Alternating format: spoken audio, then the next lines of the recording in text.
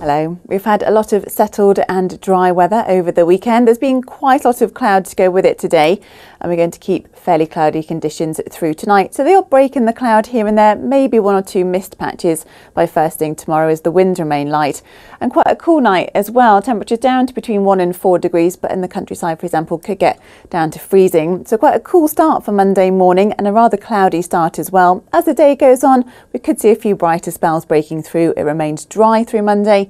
The winds remain light and highs of between 4 and 7 degrees. Not much change really through Tuesday and Wednesday, still largely dry. By Thursday morning, a weak weather front brings some patchy rain for a time. After that, a little bit less cold.